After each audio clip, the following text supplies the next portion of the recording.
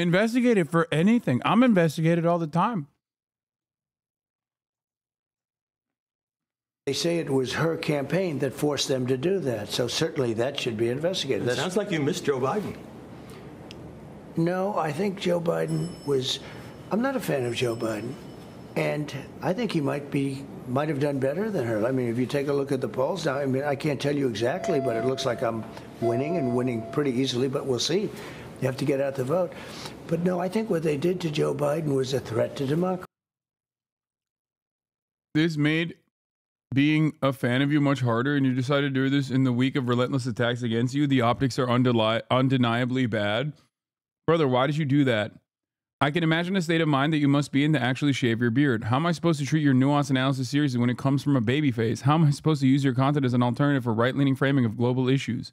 This made being a fan of you much harder, and you decided to do this during a week of relentless attacks against you. The optics are undeniably bad.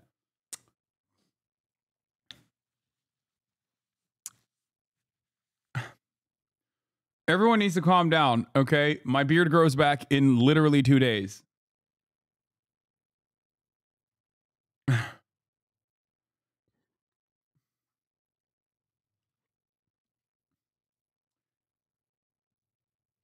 And yes, I shaved because I needed to look more white, okay? I'm getting a lot of relentless attacks as an Islamist, fundamentalist, extremist, all this shit. I had to be white for a little bit, okay? I'm not trying to get banned out here. I'm doing white face. You know, to use their term. He had 14 million votes. They went into his office. He had a debate with me. He didn't do well. His poll numbers went down. And that's okay. That can happen. And they went in and they said, you're not running anymore, we're taking it away from you. They took away the presidency of the United States. I don't even like using the word coup because a lot of people don't exactly understand what a coup is. They took away. But nobody ran against the vice president. Excuse me. They took away the presidency and they handed it there. Well, nobody ran because the whole establishment did it. It did it as a whole. The Democrat Party did.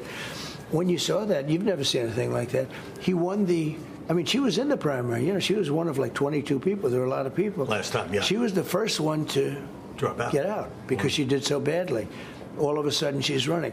So I'm not saying from my standpoint. I'm saying from his standpoint. He's a very angry man. In fact, I think he probably likes me more than he likes her. But he's a very angry man right now. Let me ask you about Joe Scarborough, because on Bill Maher's show, he said his people, meaning your people, have said they're going to arrest my producers. Oh, nobody said that. Look, Joe's a sick puppy. I know him well. He's a sick puppy.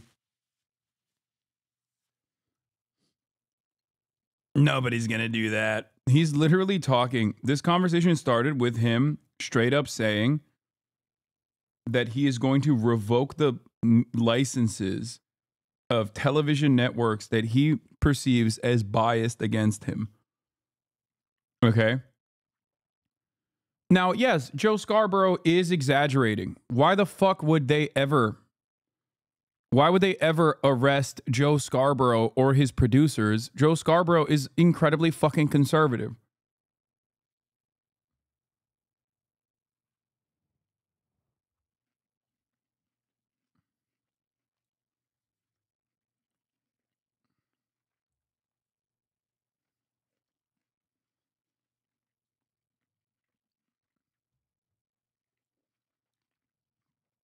Joe Scarborough, ironically, is one of the last fucking people that would be arrested in a situation like this. Unless I was president. Where I definitely would arrest them.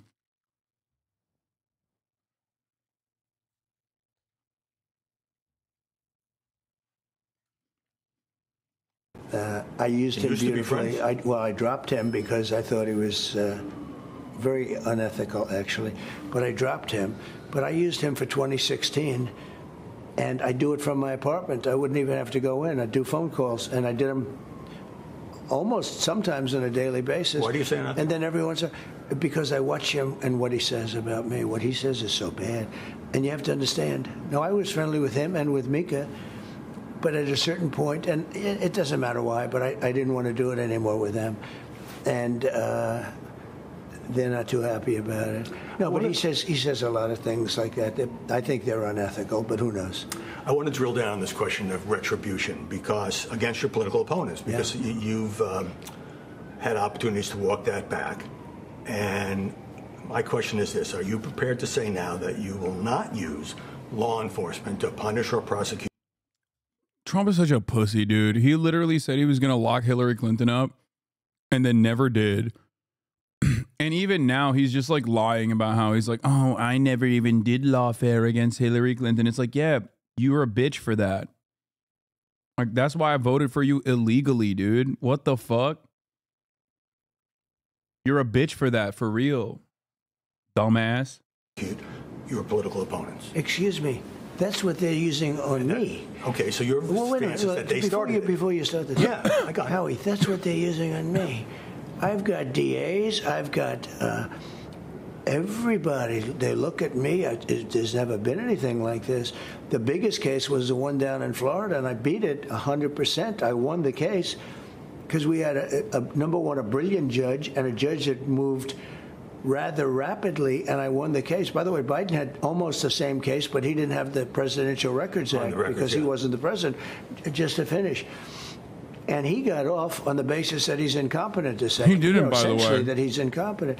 And it was a strange ruling because they said, number one, he's incompetent, so he's not going to be. But the prosecutor actually said he's guilty, but he's incompetent. But they didn't say he couldn't be president anymore. That was his bigger problem for not being president. How can you not represent yourself in court because you're incompetent, but you're allowed to represent the United States of America? The whole thing is crazy. But no, they have weaponized government against me.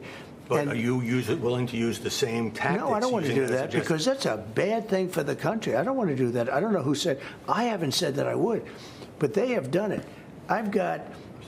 This motherfucker verbatim said, we have enemies amongst our ranks, the left, and that they need to be dealt with, maybe the National Guard, maybe federal law enforcement, or maybe just the police. But they have to be dealt with. The enemy within our gates. The enemy within. That is, like, I paraphrased it a little bit, but almost verbatim. Okay? Like, that wasn't, like, he said that. It's like, what the fuck do you mean? Now he's like, oh, I didn't say it. I don't know where it's coming from. And it's like, no, you did, actually.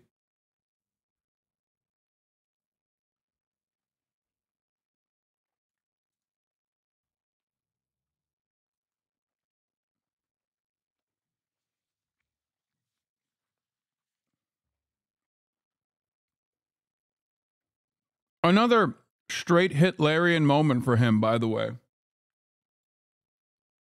Yeah.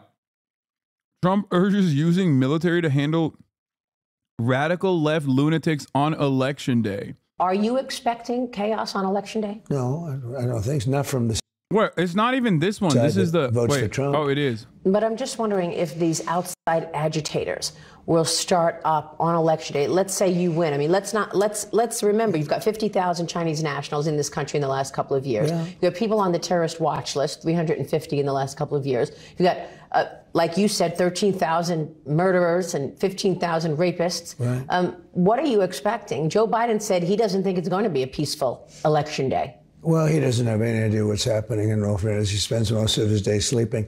I think the bigger problem is the enemy from within, not even the people that have come in and destroying our country. By the way, totally destroying our country. The towns, the villages, they're being inundated. But I don't think they're the problem in terms of election day. I think the bigger problem are the people from within. We have some very bad people. We have some sick people, radical left lunatics. And I think they're and it should be very easily handled by, if necessary, by National Guard, or if really necessary, by the military, because they can't let that happen. I love you more, but That's it, bro. Fuck you mean? Verbatim.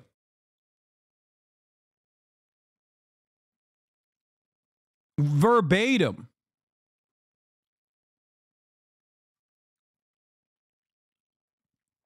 He said, I'm going to stick the military on the left. And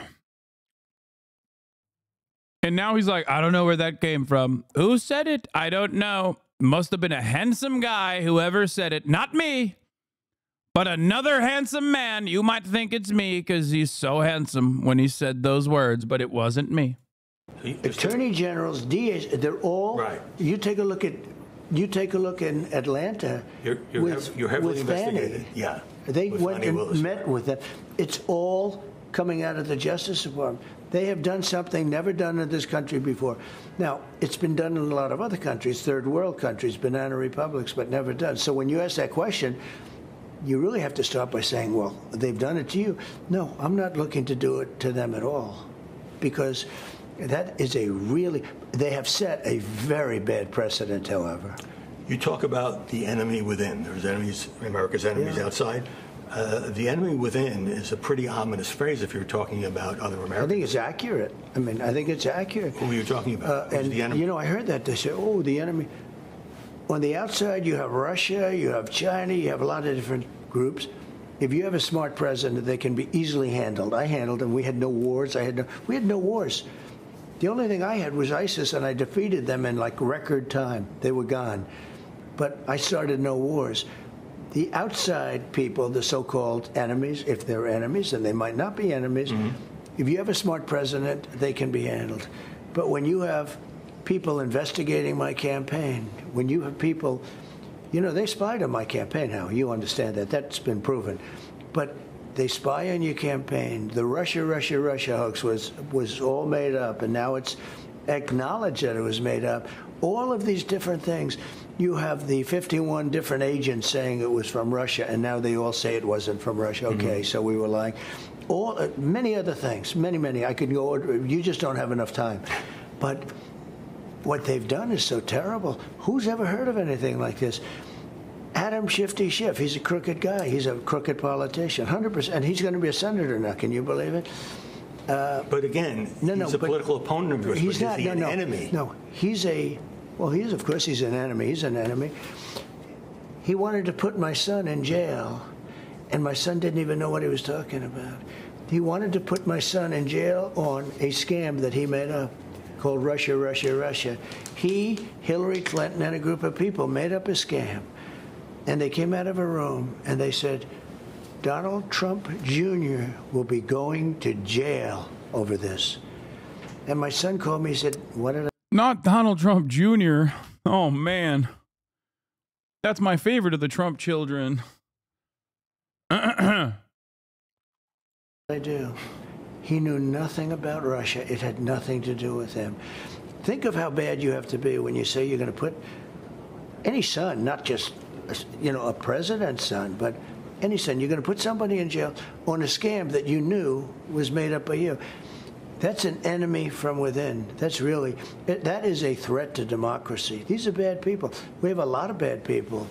But when you look at Shifty Schiff and some of the others, they are, to me, the enemy from within. I think Nancy Pelosi is an enemy from within. She lied. She was supposed to protect the Capitol. She said that to her daughter just recently. It was found on the tape from her daughter, who's a documentary maker. She said, this is my responsibility. She admitted it. But I offered her 10,000 National Guard troop, anything she wanted. No, but she didn't take them. She should have taken them. And you wouldn't have had, you wouldn't have had.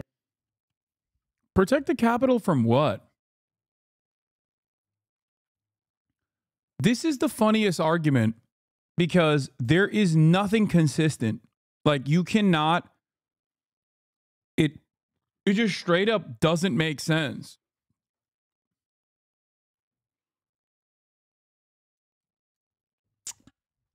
Why would the Capitol need protection if it was a peace-loving day? A day of love?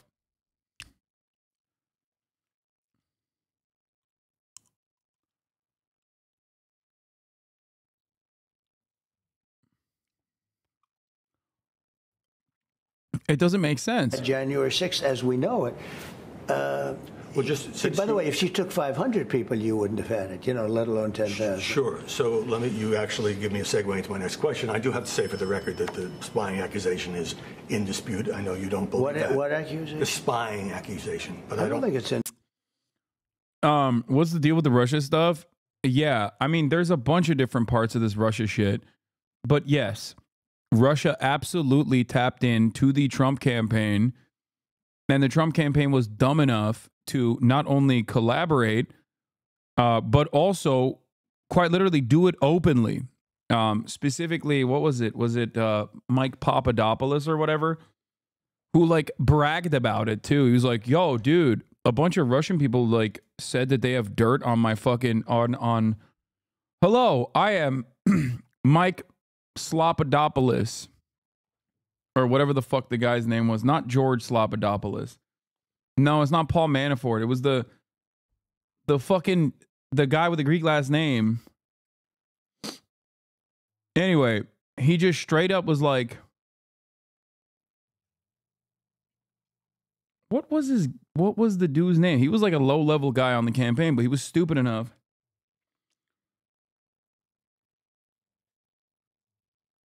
Okay, not a single person has actually said the name correctly.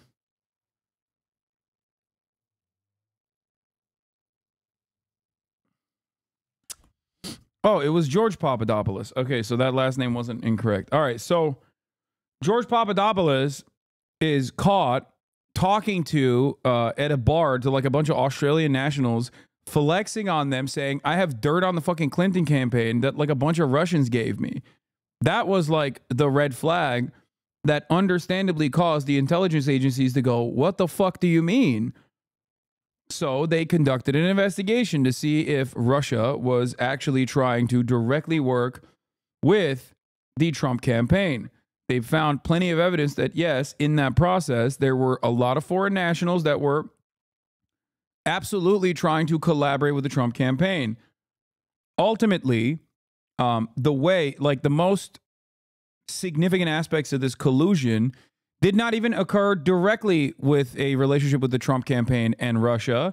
It happened with dumbass Facebook ads that they took out or fake groups that they created. Like, not a lot of money spent in that direction. And it wasn't as consequential as the way the media presented it as, but it doesn't matter.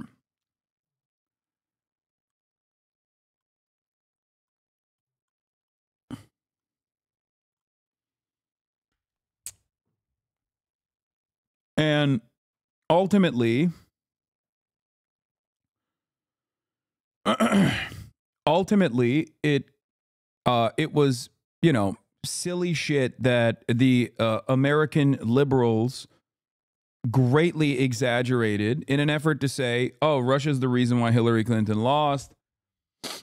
And that like Russia's in the pocket for Trump, and that Trump is having gay sex with Vladimir Putin over and over again. They literally pointed to fucking Russia and Russian involvement for every damn thing. A lot of liberals lost their minds. A lot of Blue Anon lost their fucking minds in that process.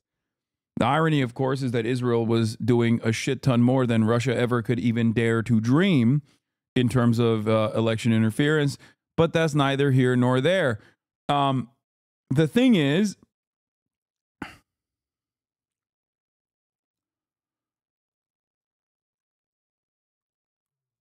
it was just found out that it was a much bigger deal than previously known, though, bro. No matter how big of a deal it is, it wasn't to the same degree or nowhere near the same severity. Come on, dude. Every single thing that Donald Trump did, Rachel Maddow would go on television and be like, it's because of Russia. Like, that's crazy. They were like, oh, Trump won because of Russia. No, it was a way to abdicate responsibility away from the fucking dog shit campaign that Hillary Clinton ran and the dog shit decisions that the DNC made in terms of putting up a very fucking unpopular, like overwhelmingly unpopular presidential candidate.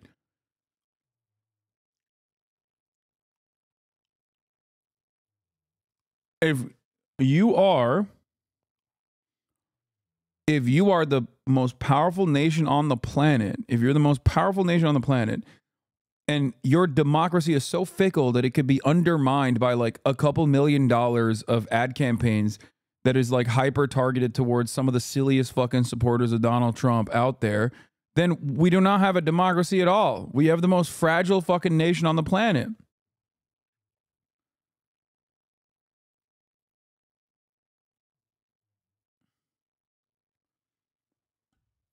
If Hillary Clinton ran a normal campaign, this marginal change in the attitudes in certain swing states would not even be effective. Now, the other part of the problem is that Kamala Harris is kind of doing a repeat of this right now, in terms of like running to the middle as hard as possible and just kind of, I don't know, presenting herself as like someone who is very close to Joe Biden when Americans are like, I hate Joe Biden. We were excited that you're not Joe Biden. The most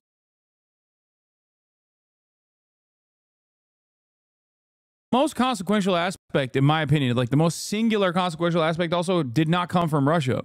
It came from fucking James Comey.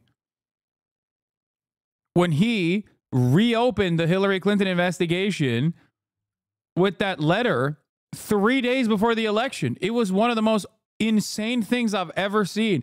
And the funniest part about it is liberals considered him to be a hero after the fact. He just dog fucked them, okay? It was insane. That was straight up more consequential for the election than anything else. Shake it the What is this? Watch a chicken rant? fuck up.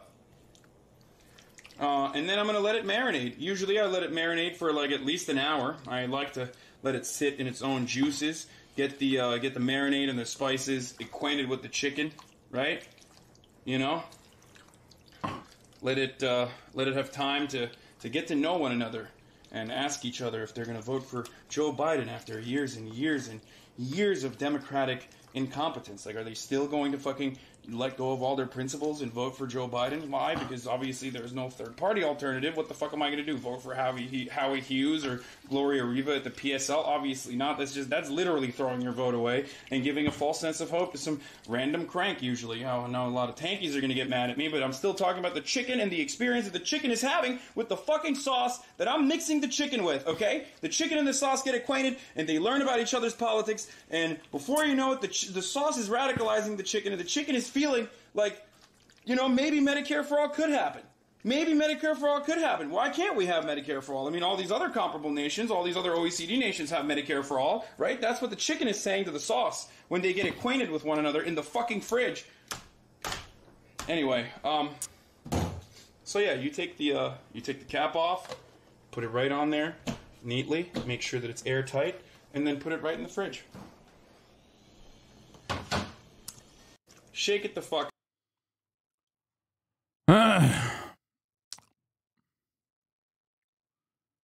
My guy, so many other meats out there, so many tasty meats. Yeah, except this is the most like high protein one. In dispute, Obama and Biden spied on my campaign. It was a long time ago. We're talking about the previous campaign. Maybe they're doing this campaign too, but so far it doesn't seem to be working. We were using boom bikes at his request. Just to clarify, 60 Minutes showed a promo clip of Vice President Harris giving one answer to a question on another show and then broadcast a different answer to the same question. Nancy Pelosi says she never received a National Guard offer from Trump on January 6th, though he was involved in some National Guard. This is so cowardly. The New York Times does this shit too. It's like, bro, bring that up in the conversation. The New York Times did this with the interview that they conducted with JD Vance, where they just like spent the last 10 minutes being like, here's all of the things that JD Vance just straight up lied to our face about. And it's like, dog, your job is to literally address it in the moment. Like, it's so annoying.